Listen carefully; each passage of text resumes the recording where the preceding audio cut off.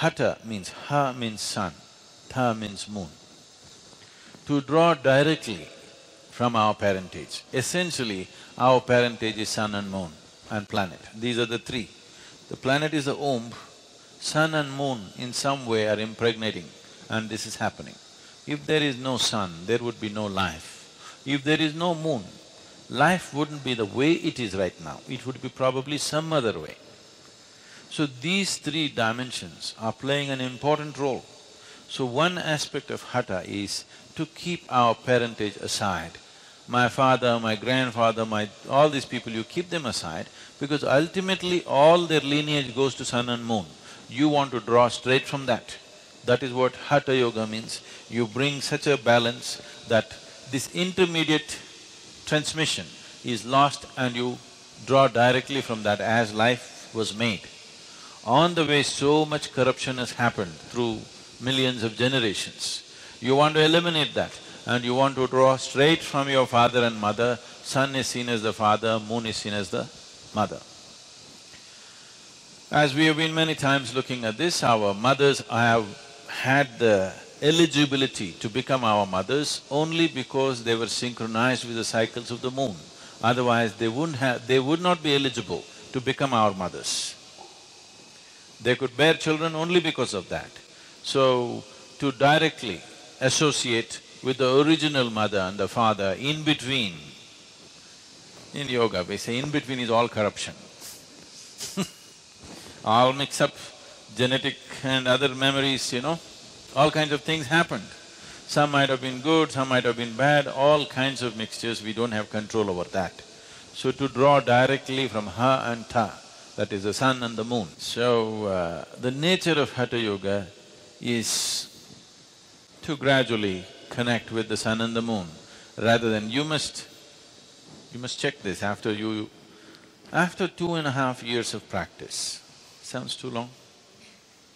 Every day, 2.5 years if you practice, if you simply close your eyes like this, you must be able to say what phase of moon is today, because it's so manifest in your system. A Hatha yogi, if he closes his eyes, he must be able to say what phase of moon. There are other aspects of the sun one can know, which is more complex, but at least the moon phases one must know within himself. This is completely absent in people. That means totally disaligned with the original source of our physical manifestation. So physical is important if you want to do things in the world. If you just want to realize yourself and leave your body, there are other ways to do it. If it is just a question of realization, it can be done in so many ways. You want to be realized and you want to live powerfully, then Hatha becomes an important aspect.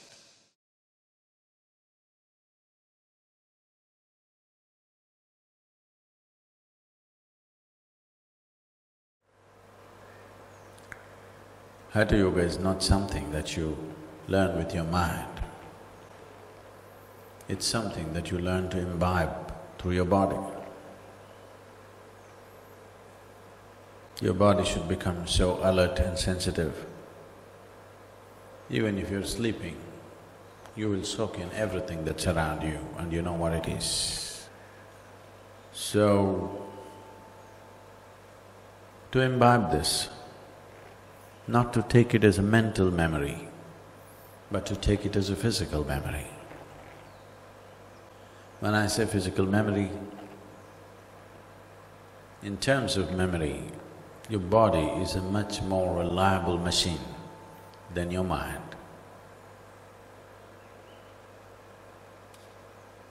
If I ask you what happened yesterday, last 24 hours, what happened?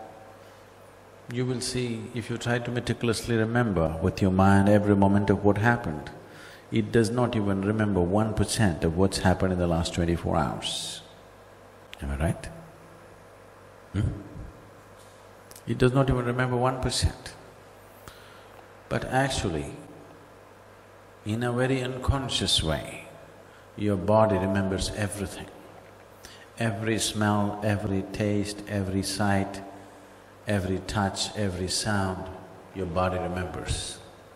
It is just that you do not know how to consciously make it yield, how to make that memory yield into wisdom or knowledge. That has not been worked at. So Hatha Yoga is working your system in such a way that everything that your body remembers works to your advantage, not against you. So we've been saying this in many ways, your body remembers everything that's happened in thousands of years.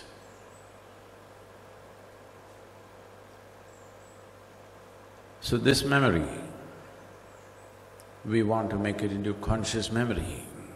Hatha Yoga, the process of Hatha Yoga is that you make what your body feels into a conscious process, it's not an unconscious process. So that this becomes a powerful instrument of perception. If you walk into a place and you should know what's happening with your hand, not with your eyes. This body can become that sensitive.